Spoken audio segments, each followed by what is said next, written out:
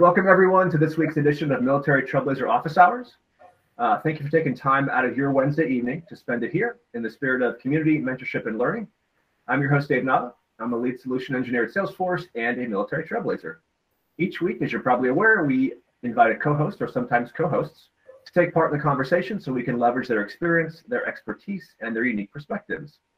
The focus for tonight's session is pivots and synergies, how to transition between careers. And so I'd like to take a moment and welcome and briefly introduce our co-host for tonight's session. Amanda is the VP of Global Customer Experience and Solutions at Bionano Genomics. And it's a biotech firm that focuses on genome biology. She's a transformation expert with over 20 years of experience in global business, digital transformation, customer experience, and operations management. It is awesome to have you here, Amanda. Thanks so much for joining us. Thank you. I think you must have scraped that from my LinkedIn profile because I know I didn't share that with David. So I think I'm doing okay if you got it from there. Guilty. Yep, I certainly did. Okay. So do you want to take a moment and kind of introduce yourself further and share your background a bit? Sure thing. First thing first, my last name is spelled with 2 T's and 2 N's in case you're looking for me online. You won't find me under 1 N. So there you go. That's the first piece. I would say, so who's Amanda? You know, I am a million and one things. I would say I'm a trailblazer. I'm an innovator. I'm a transformer, a technologist, a leader, a veteran, a social anthropologist, and sometimes I rhyme in my spare time.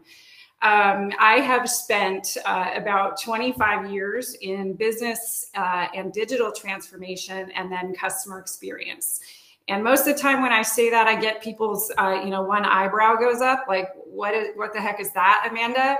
And so I think what that means is, to make it more relatable is I've led in groups such as business architecture, systems engineering, customer experience, AI, machine learning, robotics, consulting for solutions, digital transformation for growth of companies.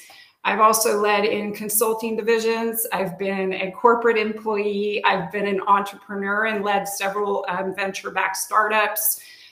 Somewhere along the way, I became a venture-backed startup, an angel investor, where I owned my own consultancy. I became a radio show host. I've been in high tech, insure tech, financial tech, and biotech for the past 20 plus years. So that's a bit about me. Hopefully you can hear a little bit of pivots in there because you don't start off in the Air Force in aerospace medicine and end up in, biotech by accident, right?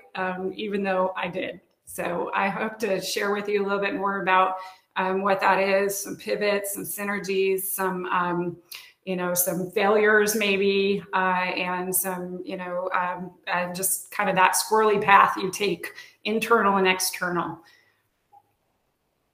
That's awesome. Thanks so much for sharing. And I'm sure it mirrors the professional journeys of a lot of folks on the call, both military and military spouses who are used to kind of pivoting and transitioning every few years to something new. So, if you weren't convinced before, I think you are now that Amanda is well qualified to talk to us about career transition. What we'll do here before we open the floor for discussion is I'll go ahead and share some administrative items like I usually do for folks that may be new to the call. So what these office hours are is they're an informal get-together for gathering with military trailblazers and allies to explore non-technical Salesforce career and branding related topics to help you achieve your professional development and career related goals. So for the next hour, it is your opportunity to access collaborative mentorship where everyone on the call is encouraged to step up and help answer questions or ask questions from your perspective, which of course provides additional diversity of experience to the answers given. So as always, please keep an eye on the chat window during tonight's session. I have already started posting things, and I'll be posting things throughout the session. Just little tidbits that I pull from LinkedIn and from Twitter throughout the week, employment opportunities, volunteering opportunities, knowledge sessions from some of the other trailblazers in the ecosystem. So these are your sessions. I am just a guest here. It's really up to you to ask the questions that you are interested in. So if you have a question at any point during today's session, feel free to ask it. If you don't feel comfortable speaking up, you can either raise your hand and I'll call on you, or you can post it in chat and I'll go ahead and read it off for you, and no problem doing that. And so with that, I'll go ahead and open the floor for questions and ask the first one, and then I will turn it back over to the group to see what questions you have. So Amanda, can you talk about, and you mentioned them briefly, but can you talk in a bit more detail about some of the transitions you've gone through in your career, and specifically the lessons learned that you took from those career transitions? Yeah, there's so many, and the wrinkles on my face will tell you that, I think. Okay, so a very first transition, I go into the Air Force. I'm in aerospace medicine, and I don't want to be in aerospace medicine, and I want to get out of the service after my service commitment. And what do I do? Now, what do I do with this amazing skills where I love the body, I love physiology, I love anatomy, I love nutrition, I love wellness, I love people. But now what? So that's the biggest transition, first time in, that I had in my career, my life, really, into my professional career. What I did know that I loved was running the operations of the clinic. I liked starting the Air Force's first DNA program. I liked leading the finances. I liked the supply chain. I liked leading the teams and the programs. And so how do I take all those things that I love and make a transition into a totally new path, maybe, or maybe it was going to be medicine. But I think sometimes, and maybe I'll get a little woo-woo during this conversation, because I do believe in the power of, positive thought and, understanding your own vision and creating that for yourself. When I kind of speak that out loud, suddenly a retired Air Force general shows up in my life immediately before I transition and said, I want you to come work for me in my business. And I said, yes. And I took the job. And what he offered me was a business operations role to lead inside his technology and semiconductor practice. And so I said yes. And then I promptly went home and probably Googled what that is, a semiconductor. I had no idea. I was not exposed to technology. I did not know what that meant, what the implications of that were. And this is in 2000. I got out of the Air Force in 2000. So I went in, how does a nurse or, medicine, and technologist in the medical field go into semiconductors? But the thing is, like, one of the lessons is just leap. Sometimes you just have to believe in the skills that you have, that are transferable. If I never made that leap, I wouldn't be where I am today, where I've led, the entire last 21 years in high tech and digital tech, which I absolutely adore every single day. So the leaping and just going on faith sometimes can be, your biggest lesson learned. That said, I did not believe, if that's appropriate, to, that I didn't carry transferable skills with me. I think that's the other lesson here, is that I was probably only 50% qualified for the job that I leapt into, but I carry a bag with me. I think about this in my career, is that it's not a ladder, it's a trajectory, and it's a portfolio you're building. You're carrying this like bag of tools, if you will, everywhere that you go, soft skills and hard skills. So I didn't have some of the hard skills. I couldn't tell you what a semiconductor was, or how to lead a technologist, or how to lead a system, or any of that. But I knew that I was strong at leadership. I knew contracts. I knew how to do operations. I knew all the back office stuff. And I just believed that I would, with learner's mind and curiosity, I would learn and develop in those other areas. So that was sort of the first pivot. From there, I leapt into consulting, because I just know that I'm a bit of a puzzle builder, and I also cannot sit still for more than like 5 minutes. And I have to be doing 55 things at the same time. And so consulting was a great leap for me, because it meant I had a variety of clients, right? And what I leapt into at the time, 20 years ago, was government consulting, because it was more familiar to me, given my military service. I led at clients like Peace Corps and Red Cross and commodities futures, and you name it. I learned all sorts of different industry, if you will, but mostly in government. And from there, I learned operations, how to lead a P&L, how to manage, a team, a cross function, how to lead a client, external and internal, certainly how to diffuse conflicting situations, a lot of stuff, if you will, great skill set went into my bag. But I learned also that my next transition was I was kind of tired of dealing on a daily basis with the government. So now I want commercial consulting. I transitioned into commercial consulting, and I had clients like Sony, Universal Music, Edwards Lifesciences, Caremark, CVS. It opened up my whole world. And I was like, wow, there's a whole industry out here that I just don't know anything about. And so it gave me this exposure to clients and customers, industries, people, cultures globally that I never would have had exposure to if I didn't do that. After that, my next transition was, wow, I don't want to do external consulting anymore. Now what do I do? I want internal clients. And so I made, my mind up that internal consultancy looked like transformation, operational excellence. I'm focused on a particular silo within a business and then just expanding from there. So I joined Adobe Systems in Silicon Valley, and I led supply chain, operational excellence, M&A, media and digital tech. And to age myself, this was when Adobe had box product and CD you still put into your computer, right? So I was, one of the folks that helped Adobe go into the Creative Cloud and transition. And so the next pivot and transformation for me was, if I was going to lead mergers and acquisitions for Adobe, I needed to know all 12 of the groups that were engaged in a merger and acquisition, all the quote to cash in the background of a company. And how does that work? How does legal work? And how do we take revenue? And how do we do this with the software? And who does this with the HR? And what about the employees you acquire? And so you can see all this knowledge just continually building. And I learned that I love cross-function. I learned that I love leading a very large P&L and finances and a very large team. I think I had upwards 400 people at the time. After I left Adobe, I decided I was going to break out on my own again and start my own company. I did that because I love data and I love software. And I started an insurance tech software company in Silicon Valley, gained venture funding, became an angel investor, and on the transitions go. I mean, I could go on for the whole meeting about what I've done. So there's a couple lessons in there that I hope you've heard. One is just say yes. You don't need to know it all. You just need to leap sometimes and have faith that, and trust in yourself and trust in the people around you to catch you when you fall, because you will. And another thing I like to tell people is that nothing is lost.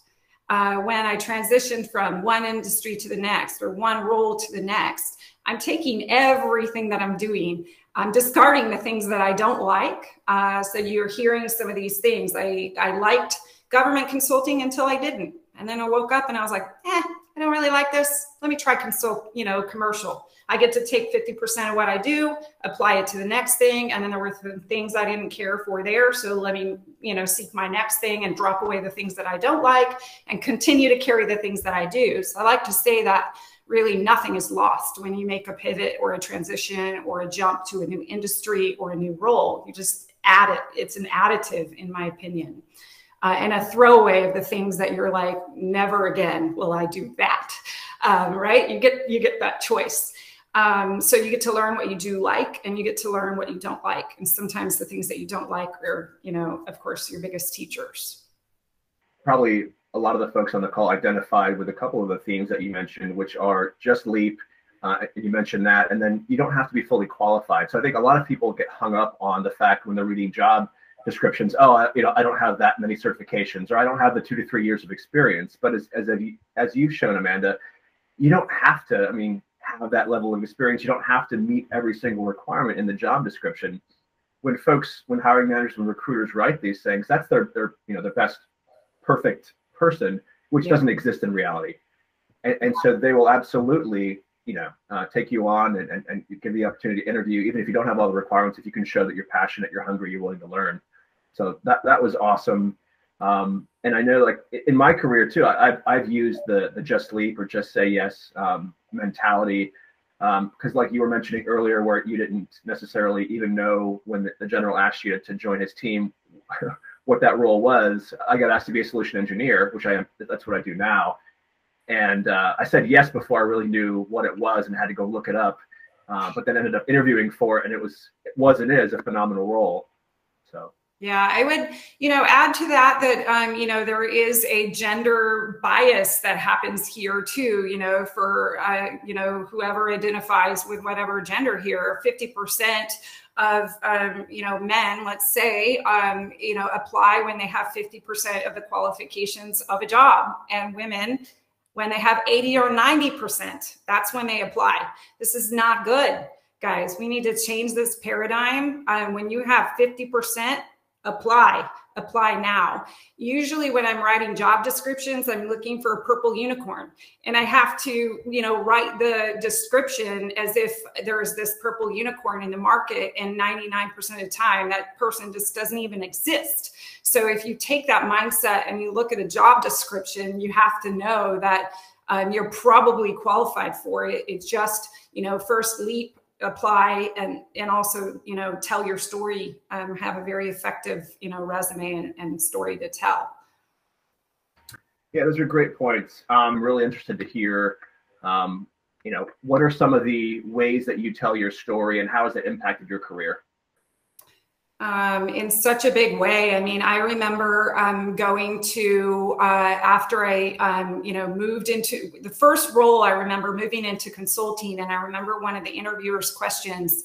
So my undergraduate degree is in organizational dynamics. And I remember the interviewing, and I was applying to be a consultant leader, manager of a big team for consultancy in the government for technology. And I think the manager that was interviewing me was like, what does your degree have anything to do with what you're applying for? And I was like, aha, it does. What is organizational dynamics, but knowing who people are and what culture is and what it means to conflict manage and what it means to performance manage and what it means to have high performing teams who just give it all.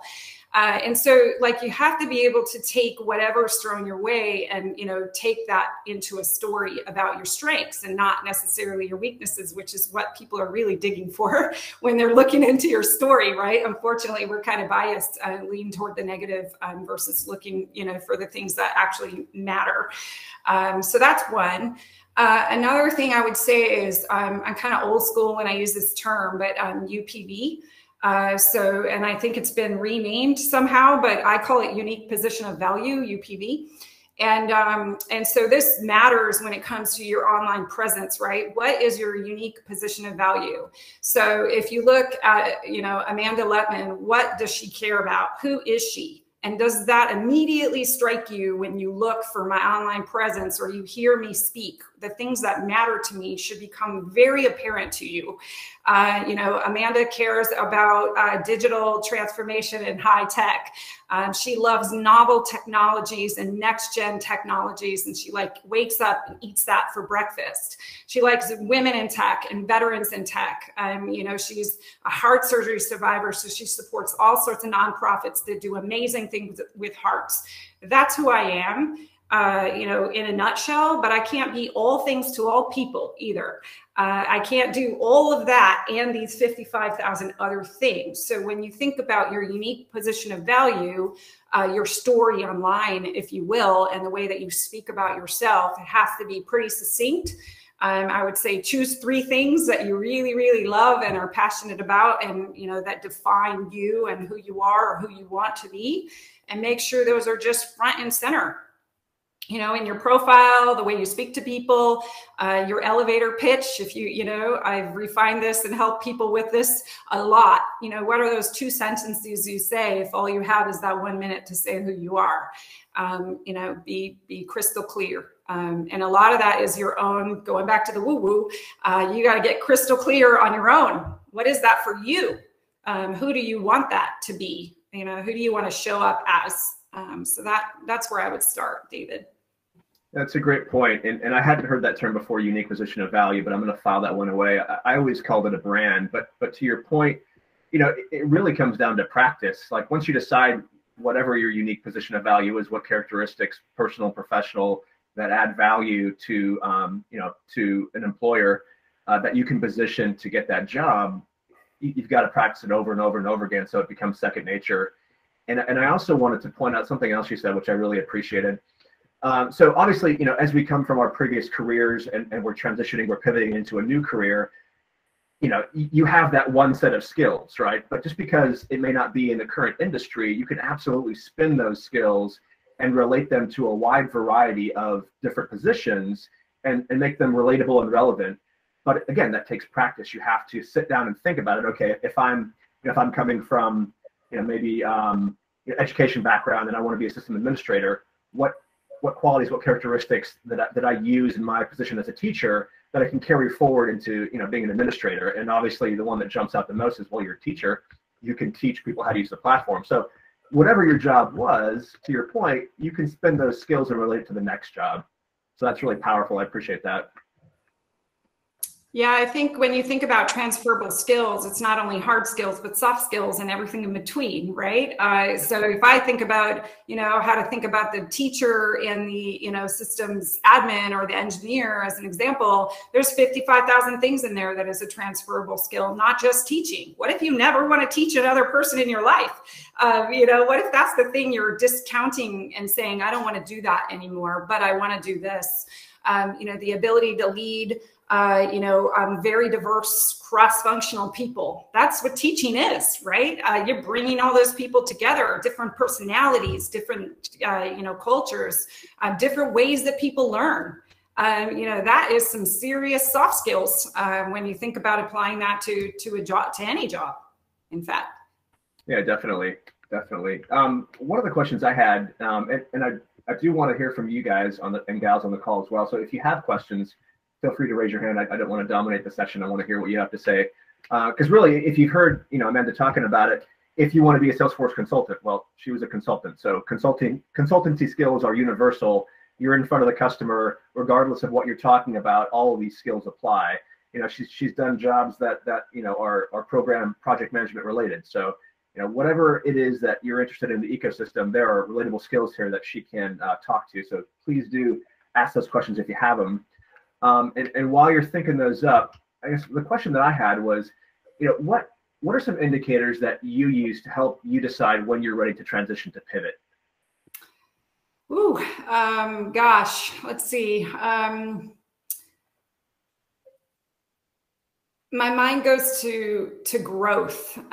So I think one of the things I love to talk about is the fact that tag your it, you are the CEO of your own life. I don't care, if you're unemployed, if you're employed, if you're an engineer, if you're a COO, it doesn't matter, anything in between. I like to tell people that you're the CEO of your own life.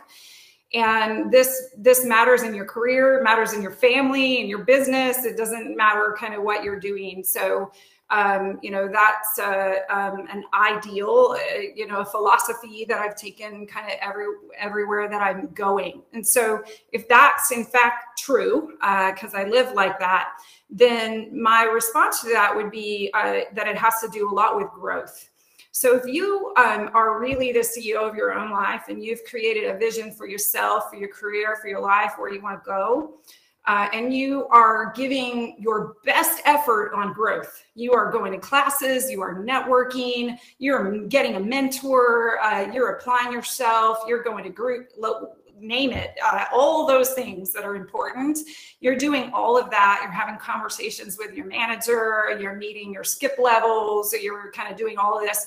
And there still appears to be no opportunity for growth, laterally or up, or anywhere around. I would say that's probably an indicator that something is not quite right in the company that you're in. And it might lead to a transition.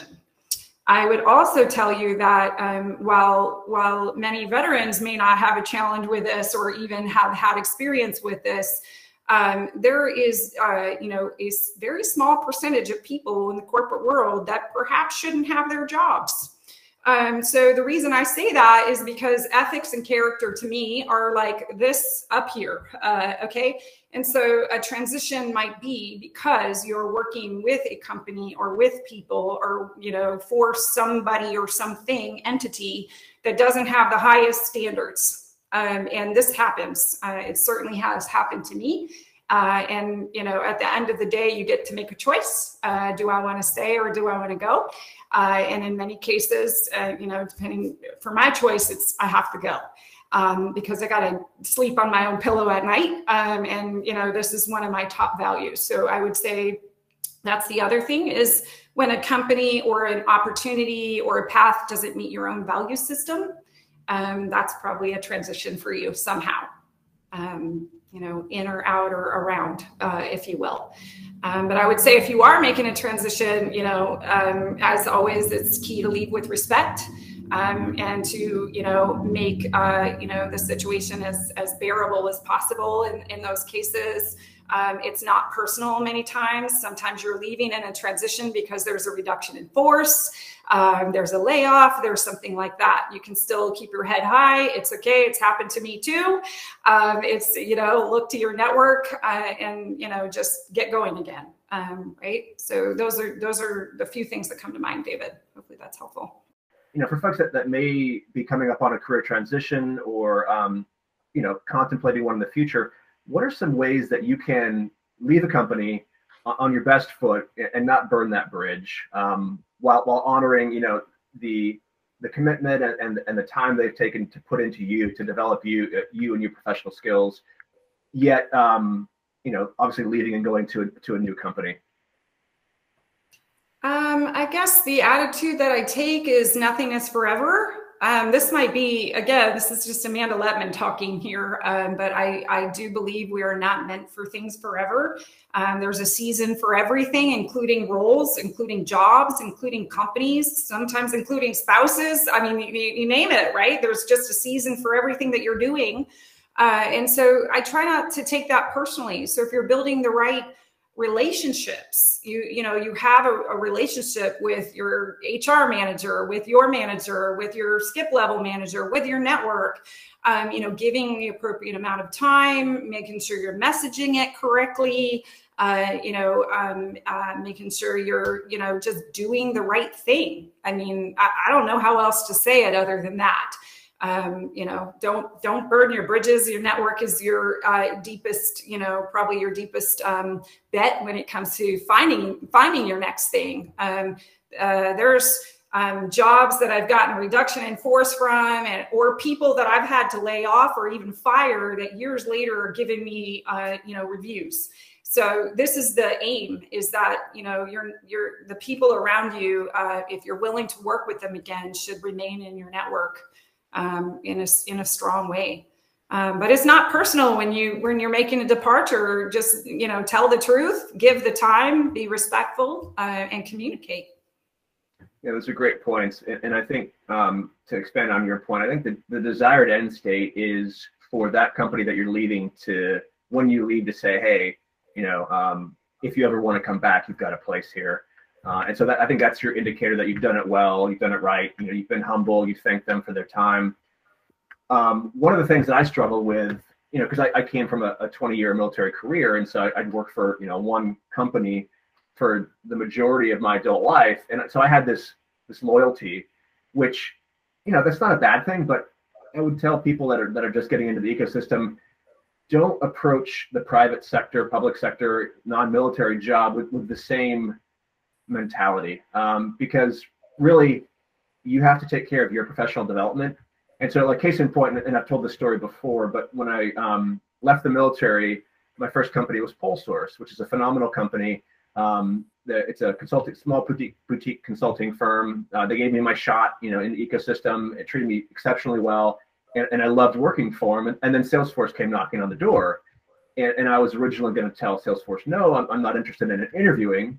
And my girlfriend, now my wife, you know, asked me if I was crazy, and, you know, reminded me that I need to take care of my professional journey. And, you know, yeah, loyalty is great, but at some point, right, to your point, Amanda, the next opportunity for growth comes up, you have to jump at it. And this was that for me, and so I took it. And then obviously that extended, and I worked at Salesforce for a bit, and then I got another role at Salesforce. And even though I loved that team, I came over to solution engineering, which ended up being an even better fit. So again, to your point, just say yes. You never know what opportunity is going to present themselves. And when they do present themselves, take advantage. Sherilyn, you have a Oh, good to see you. Sorry, it's a bit late. Yeah, David, I love your point about having that innate feeling of loyalty. That's definitely something that I have struggled with. And Amanda, my question is, do you have any tools or tips or tricks to help people step away from the emotional side and go more toward, okay, let me think through this logically and take the emotions out of it when you're making those types of decisions? Ooh, speak about woo-woo. Thank you for the question.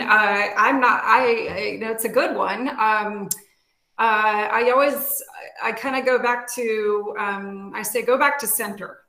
Right? You got to go back to your own center. I go back to the vision, the why, the purpose. What the heck are you doing here? Do you know what it is? Do you know why you're here?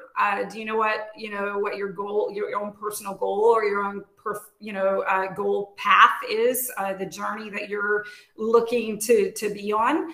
I think that's how I do it, and that's probably all I can offer there.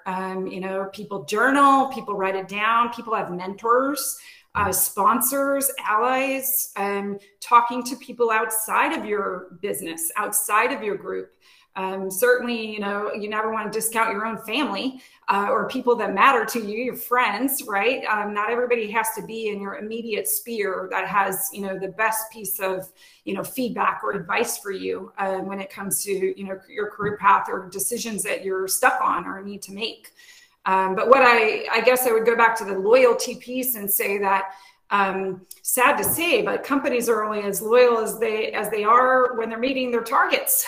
And so I always remind myself of that is we are employees of us. If you are in fact an employee and not an entrepreneur and running your own business, if you are an employee, you are, governed by the fact that your company is making revenue and making its targets and making its goals. And so long as they're doing that, hopefully, and you're performing really, really well, you're good. But, I always tell people, like, it's not personal because, we're here to do an amazing job and hopefully that's what we're doing. And the company is thriving and doing the same. But the moment they're not, just like I said, I've been laid off because they're not, or they make a different decision on the path of their business, goals. And that's fine. That's not personal either. But so, and most people have what they say, three different careers, if they will, during the course of their life, and those can be considered pivots. But I would also say that it doesn't necessarily mean an exit out of your own company either. I think sometimes what I've witnessed is people don't do enough diligence about the other opportunities within their own sphere. And so lateral moves are completely okay, and they can change the trajectory of your life. That is for sure. I've put, when people come for coaching, that have been working for me in the past, sometimes I recognize that they're not in the right role, but this role over here would be way more amazing for them, something they've never considered, right? And so I think this is why mentorship or allyship or sponsorship, if you will, is so critical, external and internal to companies, is because you need to be exposed sometimes to things you just don't even have a clue on. Are you an engineer and what you really need to be doing is working on product, or you're in marketing, you really need to be in sales. You don't know that. Sometimes it takes that that village, that tribe, if you will, to remind you or open your eyes to some of that. Thank you. Yeah, that's awesome. And Pearl, I see your hand. I just wanted to piggyback really quick on Amanda's comment. Because I totally agree with the mentorship aspect, and we've talked about mentorship on these calls before. It's hard to be objective when you're leaving a company that you love, and you obviously you want to leave in a good light if you even decide to leave at all. But you have to separate the emotions from the business, and the best way to do that is with a mentor. And so, and not just one mentor either. If you're doing it correctly, you should be cultivating multiple different mentors across different industries that you can go to when you have these critical questions. And in my case, like my girlfriend wife now was one of my mentors. She's a CIO for a pharmaceutical company. And I was like, hey, hon, what do I do? Like, both are great companies. I'm emotionally invested. They've treated me really well, but it's Salesforce, and And she was not emotionally invested, which is what helped. She's like, no, yeah, you need to leave and go to Salesforce. That's what you've always said you wanted to do. And so do that. And that's ultimately what I decided to do. So, have multiple mentors, get different perspectives and backgrounds, and that will help you be objective and separate the emotional, from the logical, and make good decisions. Yeah, I wouldn't be where I am on pretty much any facet of my life, including my personal life, if I didn't have multiple mentors. So, we can certainly dig in there if you want to, if there's questions about that. But I highly recommend. Yeah, and that's what this whole forum is supposed to be, is a collaborative mentorship forum. So, if you guys have issues that you're struggling with or questions, bring them up during these type of sessions, either in front of the group or grab one or two of the members that you've connected with and have those discussions offline. But that's what it's supposed to be for.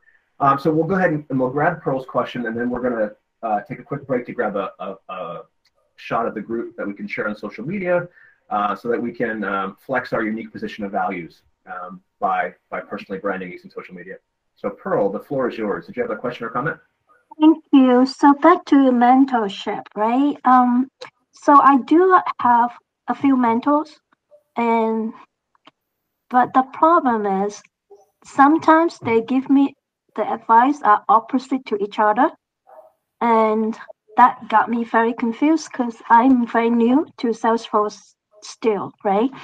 So I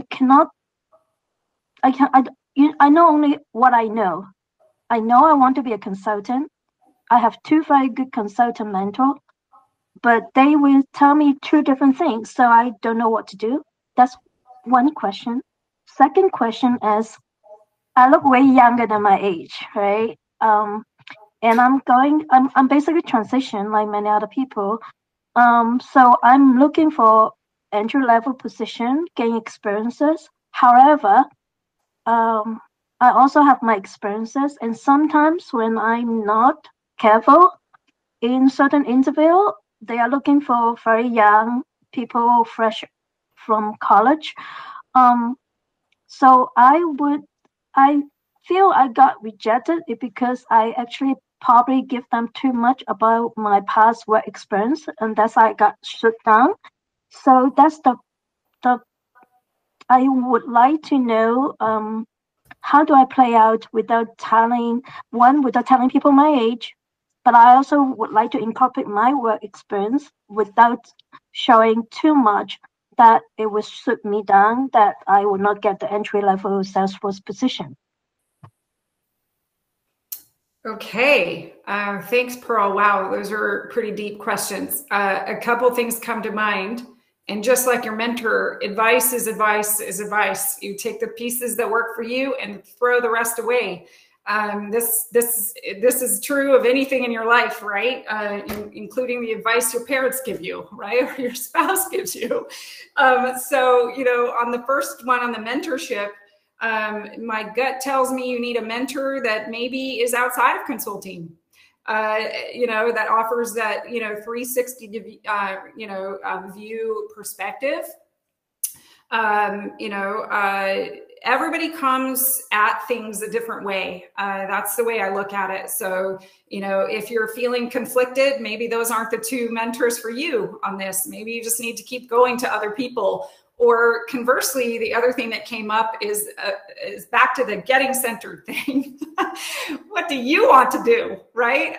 Because you can only take so many pieces of advice before you have to just sit and say, what do I know what I want, right? Now, how to apply that is a different story, right? Because you've never been there. So that's probably all I can really say about that, is maybe you need a perspective that's not about consulting. Maybe it's more about transferable skills and less about the consulting aspect. So that's the way that I probably would approach that.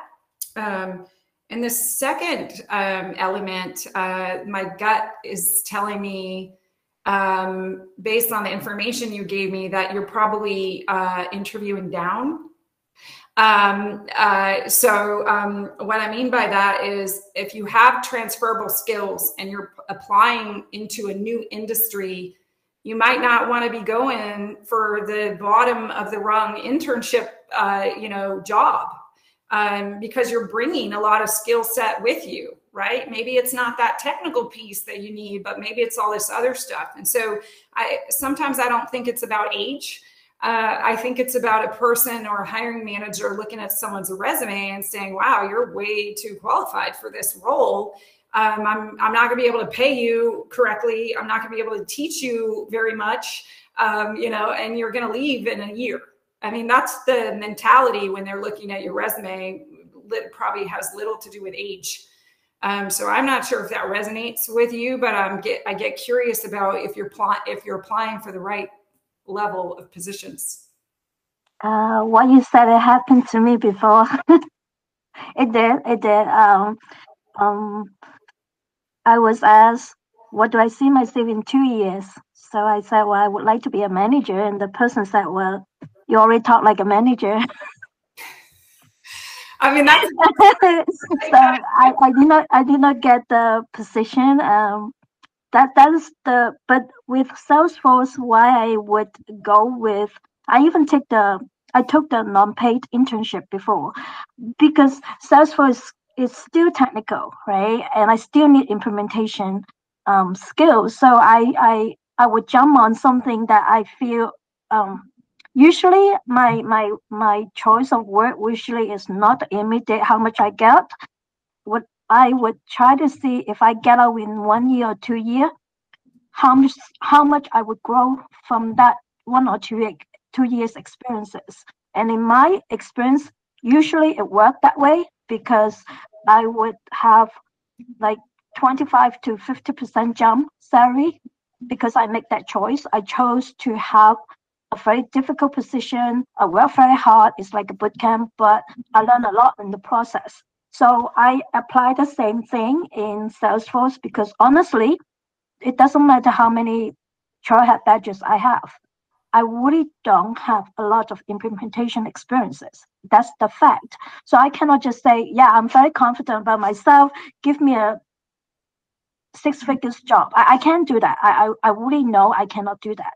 So that is the dilemma. I feel, how do I stay humble but bring in my experiences to really get to have this 1 to 2 years experience under my belt? Then I can fly from there, Yeah, and so I don't think we're going to solve it on the call, but I think I did read someone's comment that says spin your age as a benefit, and I agree with that. I remember going to an interview at Adobe, and my resume was like really strong, and I walked in. And, I don't remember, it was the CIO or somebody I was interviewing with at the time. She's like, oh my God, you're so young. Right. And so this happens, right? Just ageism and people looking at you and judging you by your gender, your age, you're too old, you're too young. I mean, you're not too anything, right? So it's all a story. You got to tell a story. And the other thing that comes to mind is, you might not be gaining all your experience in the job that you're going to. Can you go, get implementation experience in a nonprofit so that you can put it on your resume? Can you go, volunteer somewhere so that you can get it on your resume? Again, I go back to, I feel like maybe you're underselling certain things because you don't have exactly that skill. And it might be just a coaching, mentoring thing around how you're selling yourself or how to tell that story effectively. Yeah, I would. These are all great points, and this is a fantastic discussion. I want to piggyback really quick before we jump to the group photo, just to say a couple things. So I agree with everything Amanda said. Pearl, from a mentorship, your first question perspective, if you're getting conflicting guidance from your different one-of mentors, you might consider trying a group forum. So obviously, this is a group forum. Maybe the next call you can bring up your consulting question, and we can tackle that as a group. Other options, obviously, there's chatter groups in the Trailblazer community that you can join that are professional development focused, that you can pose a question in. Salesforce Saturday is a phenomenal forum for these types of conversations where you can say, hey guys, here's my dilemma. What would you do? And you get all those different perspectives, and then you can make your choice. So I'd offer that for the mentoring. For the implementation, dilemma, you're absolutely right. that's one of the hardest things to overcome in this ecosystem is that work experience piece. And so I can only tell you how I did it, because I came in obviously from the military. I had no previous experience, didn't know how to spell Salesforce. I did exactly what Amanda, recommended. I focused on my unique position of value or my brand. And when I had a decent brand and a decent network, I leveraged that network to get volunteer positions. And so Miravis, as many folks are on the call are aware of, and some folks like Elio volunteer with Miravis. I was a consultant for them for a period of months to get that experience. I was an admin for another veteran-focused nonprofit, same time, building that experience as quickly as I could. And then, as you're aware, Pearl, you can get your own free dev org, and you can just build apps. I can't tell you the number of times that I have pulled out apps that I've built in my free time on weekends during a job interview and said, "Hey, here's what I've built. Not only do I have a little bit of experience with being an admin and so on, I use the product. I use it every day to manage my fitness, to manage my finances," and they got the biggest kick out of that. So I would offer those tips, but more than happy to continue talking about this in future sessions, because like Amanda said, I don't think we're going to solve it today, but it's a great question, and this is definitely the forum for it. Amanda, we've talked a lot about all the different transitions that you've gone through. And I guess my next question is, given the benefit of hindsight, what are some things that you would do differently if you could to maybe help some of us avoid, some stumbles or some hazards that you've navigated throughout your career? Yes. So I think I've talked about a few of them. First and foremost, I would say your health, your mental health, your well-being, your family, these things matter. When I was younger, a lot younger, I was way too focused on my career and the ladder that I thought I wanted without really, getting centered on my why and my purpose. And I probably discounted a lot of my own health and my wellness, but as you get older, this doesn't fly. This doesn't fly because stuff starts falling apart and falling off, and all that. So here we are. So your health, taking care of yourself, so that you can lead in your career. You can be a powerful person. You can influence others. You can perform your mission and your values. This matters. I would say I already touched on it, but knowing your own values, what are the top 3 to 4 things that you lead by every day that you want to see in your network and in your job and in your life? This matters. Standing up for what you believe in and making sure, like for me, characters and ethics and values are just high up there. So making sure that, you're doing the right thing at the right time with the right people. This I think matters to me. And then, of course, not everything is about your damn career. So you got to have some fun in your life, so not, even in your own job, you can still have fun and you can still have a great, camaraderie with people that has really nothing to do with what you do on a daily basis. So bringing a little fun in your life, I would say that's my own lesson, learned. Those are a little bit woo-woo, but I can go into some more practical, things that I was thinking about when it comes to Sure. like practical application and practical advice. So I have a few of those. One I already mentioned, which is, tag your it. You're the CEO of your own life. So you have nobody to blame, nobody to point the finger at when things aren't going right, when you're not getting what you want, when you don't have the salary you need, when you don't have the job you need, when your network is failing, when you're getting laid off and you don't have anybody to call, on and on the list goes. That's really, on you. It's on me, right? And so what are you doing every single day to make sure that those things are just solid and like the holes are filled, if you will?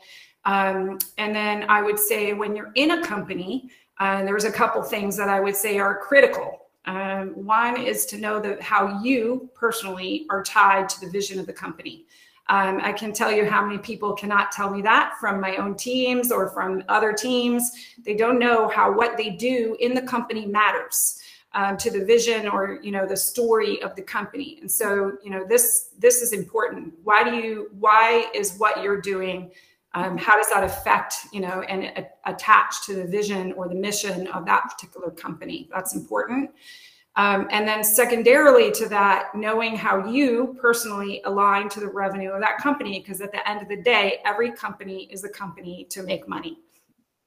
The bottom line, bottom line. So you are there to, you know, help do something to make money for that company.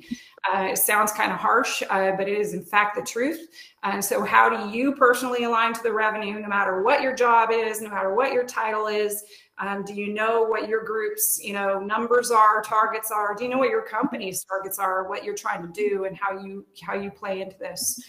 Another one I would say is solve cool problems, right? Be the one that solves the cool problems. That not only is that exciting, right? You know, you're a solutions provider. You're taking care of something. You're solving cool problems. This, you know, gives you more value in your role and in your company. And then the next thing that I always heard is change roles every 2 years. This doesn't mean change companies. This doesn't mean just jump around. This means change roles, meaning you're growing, you're developing, you're taking lateral moves, upwards moves, sidewards moves, whatever those moves are, you're developing yourself. Make a move every 2 years. So got to put on your calendar, like work towards that, you know, thing. You know, if that's the type of person you are, I think you can chip away at that on a daily, weekly basis, right? Every 2 years. And if you're the CEO of your own career, like it's on my calendar in 2 years, I know exactly what I want to be doing.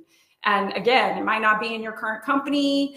It might be in your current company and you're staying still in that, but over here in these nonprofits, man, you want to rock and roll. You want to be on a board. You want to be, you know, serving in a different capacity. So again, not everything is in your particular lane, in your role or in your company, but it could be all those aspects because you're 360 degrees, right? From nonprofits to service to your, you know, career to your, you know, family and how all this sort of fits together. Those are great nuggets. Thanks, Amanda. I wanted to kind of circle back to something you said about, you know, primarily or at its core, every company has to make money, and so you have to very quickly show your value. What are some things in the final kind of minutes that we have here? What are some things that you've done through all of your different pivots to show your value, say in the first 90 days? Because a lot of the folks that come to this call are either just starting, or maybe they're taking an internship program through Hiring Our Heroes, and they are in their first 90 days, and just trying to make sure that they show that value so that at the end of that internship period, that 12-week period, they can be retained and, you know, launch a successful career in the ecosystem.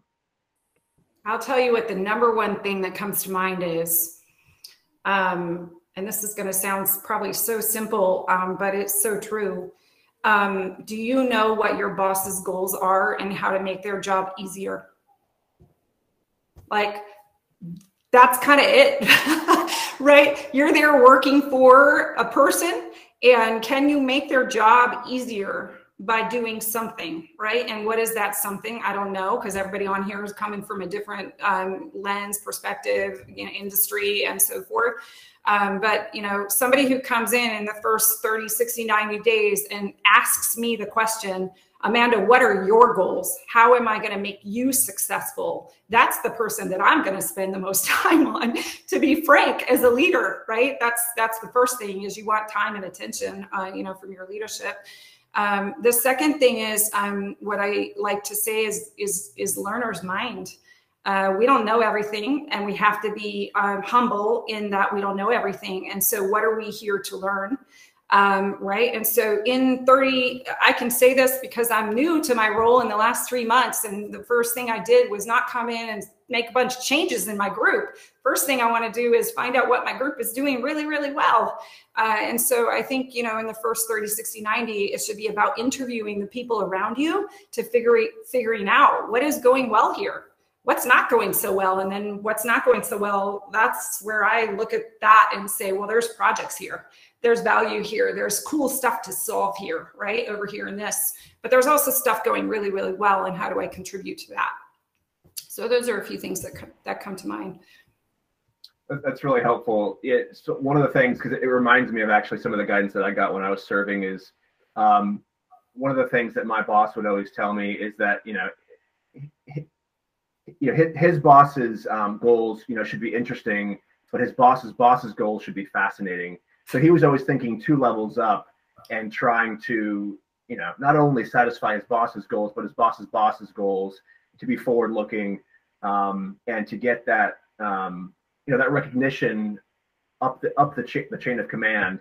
And I find that's been helpful for me. Starting out in the ecosystem is to meet with all of my bosses and to really, to your point, know what their goals are, but several levels up, so that when I start knocking those out, like, they take notice, and I've noticed that it helps me with my brand, but also with my career progression and recognition. So that's a great point. Yeah. We've got time for one more question, and Kathleen had a question in chat, and she'd like to know, Amanda, what books or podcasts do you like for career growth? Wow. Remember when I said this idea that you can't be all things to all people? The same thing exists when it comes to time. Just time, man, time's a commodity. I don't have time for it right now. So I'd be remiss to tell you I'm reading any books or I'm listening to, that's not where I'm at right now. I think the last book that I read or listened to, excuse my language, but The Buddha and the Badass. That was pretty interesting, leadership book, and a pretty cool journey from a leader. So, I'd recommend it just because I really liked it and it was most recent. But I'd have to, maybe I'll scrape my mind, later tonight or this weekend and post some stuff in the LinkedIn, because nothing comes to mind. I'm more apt to have a verbal conversation with a mentor than I am to read a book to learn something. So I'm just more of an experiential, pull it from all sources kind of person. And when I don't have time, I lean towards trying to meet with people one-on-one, or in groups, which just hasn't happened very much in the last couple of years, but it used to be really also an effective thing for me. I appreciate that. Yeah, and I can definitely relate to not reading as much as I think I probably should, because all of my reading lately has been technical reading, and we have a learning platform called Trailhead, and so I spend most of my time there reading. Right now, I'm busy learning about genomics and optical genome mapping, and trying to get smart, because everybody I'm on the phone with around my team are they run circles around me in their knowledge, which is amazing. So I'm like learning. I'm doing all this learning in my role right now, and sometimes that's okay. You don't need to be reading or growing in another regard if you're also growing at work, because how many brain cells do I have to apply to this every single day? But I love the question, so thank you. Yeah, but Kathleen, to your question and to your point, like, obviously reading is huge for kind of opening you up to different mindsets and different problem solving methodologies. And so even though I don't ashamedly read much right now, there were years where I read 50 to 60 books, and it was a goal to read a book a week. And so I would get up every morning and I would read for 3 or 4 hours. And so behind me, I do have some great books. I don't want to go searching through while you guys are on the call. So at the next session, I'll have a stack here. And if you happen to be able to attend, more than happy to share some books that were influential for me. I tend to like to read 2 books at the same time that are different focus, because then as you're reading both of those, it causes you to think in ways you normally wouldn't think, and those ideas kind of meld together, so you reach some really interesting conclusions. And I've had like epiphanies that I never would have had I not taken 2 completely different books and put them together and read them, not at the same time, but like read one night, read the next the other night. So just a technique, but more than happy to share those. We are a little bit over time, so we'll go ahead and, yeah. I know we're over time, but I want to add, Sure. 2 really practical pieces of advice that I try to tell everybody, because they're kind of pet peeves of mine, and because I've been in the industries a long time and I hire a ton of people, I just really feel like if I don't pass them on, that's not good. So first things first, if you're on LinkedIn and you're networking with people, please do not ask them for anything until you are already providing value to them. I don't know if you've heard this before, but add value way before asking for anything from anyone on LinkedIn or from your network, right? So if I get a random reach out from someone I haven't heard from 2 years and they want a reference from somebody, nope. So sorry, right? But you know, the things that I love is when somebody randomly sends me an article because they thought of me and they know that I care about X, Y, and Z. And so it spawns, you know, it's kind of spawns this dialogue and this discussion. How are you? How's your career? Do you need anything? Right? So adding value before, you know, way before you ask for something. That's the first thing online. And the second thing is if you're interviewing, with anybody, internally, externally, wherever you're interviewing, please research who you're interviewing with. How many times do I interview people who have no idea who I am, what I'm about, or have thoughtful questions for me? You know, we have this fantastic thing called Google. Absolutely cyber stalk the heck out of the people that you're interviewing with, including in your own company. You should be interviewing their friends all the way around their network. You should be reading the articles that they've written. You should know pretty much everything about them, because this people hire people who are relatable. It's not just about your experience. It's, do you relate to me? I can tell you the number of jobs or positions I've gotten or promotions I've gotten because I can relate to a person and what they're doing with their story, with their article, with their network, with a friend of theirs who happens to know X, Y, and Z. And so these little pieces that build your portfolio and your network are so critical. So please, please, please research the heck out of the people that you're interviewing with. That's awesome. Those are great points to end on. Thank you, Amanda. And before we do close, I just want to thank you again for spending time here talking to us about your career pivots and all the different transition tips, tools, best practices that you shared over the course of the hour. Really appreciate it. And it's been helpful for me, and I know it's been helpful for the folks on the call as well. So thank you. Great. You're so welcome. Thank you. Appreciate it. And thank you, everyone, for spending time here on your Wednesday evening to dedicate it toward learning. We will be taking the next couple weeks off, so join us again on January 5th, where we'll be launching into the series again. And I've got folks lined up all the way through June, all different career paths, all different skill sets, so a lot of great content.